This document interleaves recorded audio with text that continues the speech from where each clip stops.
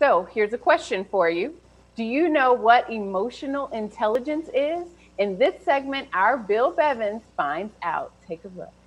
Our next guest is a former United States Marine, motivational speaker, and author.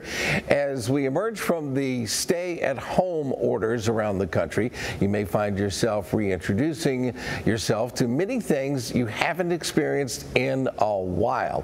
Today, we're going to talk about emotional intelligence and how you can apply it to your interpersonal skills. We welcome Eric Rittmeyer back to Virginia this morning. Good to see you, sir. Welcome back. Bill, it's awesome to be here. Thank you so much. I can't wait till I'm in studio with you guys. Come on. Yeah, that's going to be great. We look forward to it. You're just up the road in Baltimore, so a quick trip down 90. Well, there's no quick trip down 95, but eventually you'll get here. Let's talk a little bit about this. We talked the last time you were here about being in touch with your emotions and everything, coming from a Marine, which is a little shocking, but it all made sense by the time we were done. It sure did, Bill. And there's so many misconceptions about emotions. And what we have to remember is we're hardwired to feel first and think later. As humans, we can't stop the emotions that follow every single interaction we have. If we can acknowledge it, we're emotional, we're able to control it. We can't turn it off. We can't suppress it. It's just being in control of it. That's what mental toughness and emotional intelligence is all about. Yeah, it's there all the time. It's just, what do you do with it? I remember very early on watching boxing with my grandfather, and I'd say, how do those guys keep from getting mad and losing it, not being in control? He said, that's what they train for. That's the whole idea is, you know, if you get emotional, then you're not focused on what you're supposed to be doing. And logic and emotion are inversely related, Bill. So as we become more emotional, we become less logical and vice versa. There's a time for each one. There's a time we should be emotional. There's a time we should be logical. The issue is with 99% of us is we don't know when we're in an emotional state of mind. We're going to react differently if we're emotional as opposed to being logical. Our nation right now is what I refer to as being drunk in emotion. We're incapable of logical thought right now. Yeah. So as we all start to get back out and start interacting with people other than the people they've been locked up with, how is this going to serve us, and what do we need to do? We have to get back to the core, and that's the thing. When I wrote my book last year, published in September, it's funny because when I wrote it, I had no idea what was ahead of us.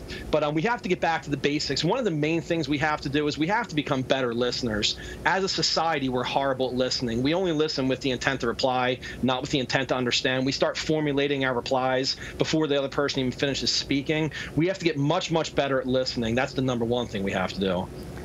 Well, what you just described is my job. So I'm always formulating the next question because you got to think about that. But if you don't sit and listen and have that pause at the end, sometimes you're going to cut somebody off, or they're not getting through to you the point they're trying to make.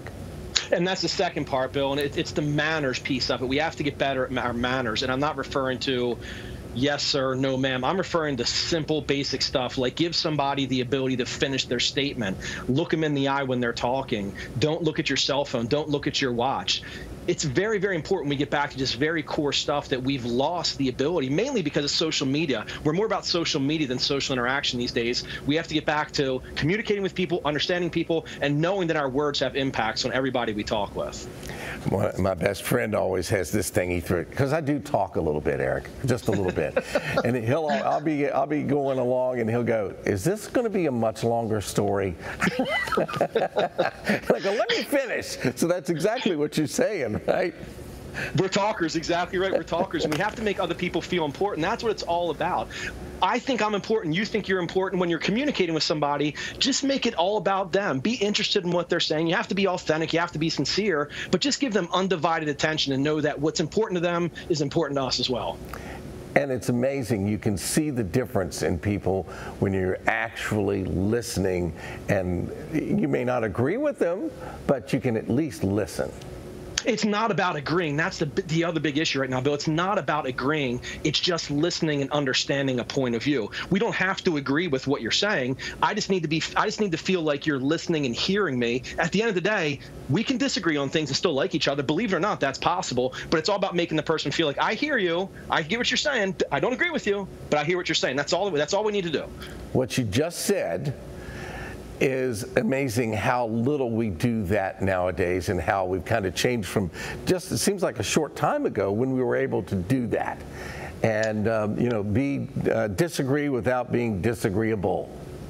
We're incapable of opposing points of view, and that is something that our nation really needs to work on. We have to accept the fact that we can disagree with someone and still like them. We really, really need to work on that. Well, I think everybody here agrees that you're a great guest, and we always enjoy having you. We always learn something. Thank you so much, the Emotional Marine. Eric, thank you, sir. Appreciate it. Thank you for the kind words, Bill. I appreciate it, sir. Thank you. Folks, Eric does such a great job. Eric Rittmeyer's new book, The Emotional Marine, 68 Mental Toughness and Emotional Intelligence Secrets to Make Anyone Instantly Like You. It's now available. For more information, we'll post a link on our show website by later today, WTVR.com/VTM. Stay tuned. We agree that we want you to come back right after a quick break.